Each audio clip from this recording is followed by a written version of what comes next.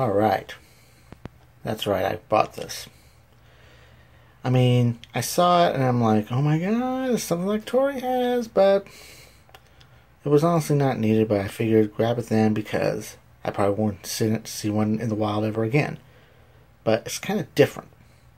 But let me explain what it is. I mean, yeah, it almost looks like one of them Arvin Air wall hugger heaters, but this one's badged Heat Stream.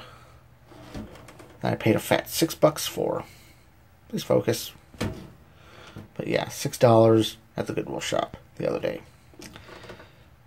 And yeah, I mean, caution, indoor use only, no shit. But caution, do not connect direct to a polarized receptacle. Do not use extension cord or adapter plug with heater. Makes sense. And it was made with the China Pride around the 30th week of 1996. Whatever. And it's Adobe Air of Phoenix, Arizona, 764H listed. No, that's not it. But it's a model WH-2004. So hence wall heater 2004. 10 amps, 1200 watts. Unfortunately, I do not have the watt meter with me because it's going to be kind of difficult to try and do, but I figured just for shits and giggles, we'll show it off.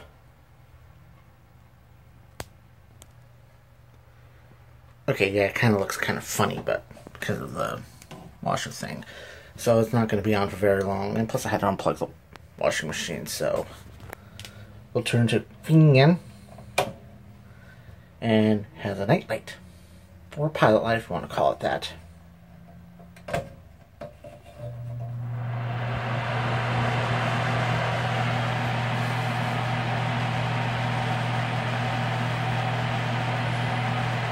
Doesn't seem to be an in-your-face thing, but it does help, kind of throws it around.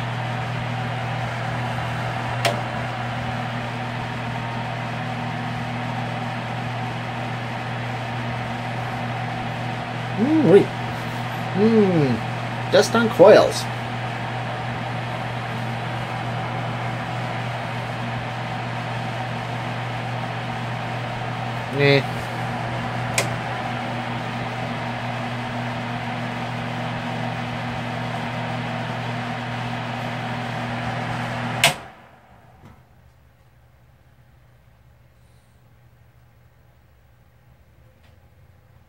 Yeah.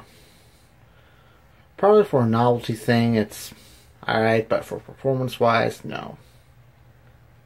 So I'm going to finish this video out with the Adobe Air Heat Stream wall heater model WH-2002. So I guess till next time, whenever it is, I'm Eskie, thanks for watching, and the comment box is open.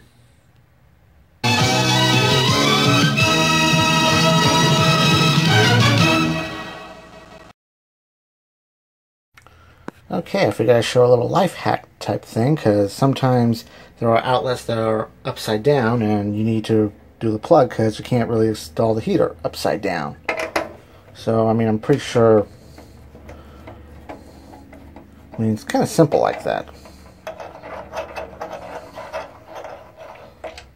One screw.